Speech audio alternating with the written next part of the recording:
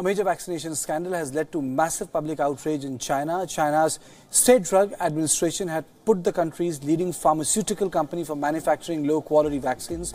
The Changsheng was found fabricating production records of the rabies vaccine. The police has detained 15 people, including the chairwoman of the Changsheng drug firm. Changsheng has also been slapped with a fine of over $500,000.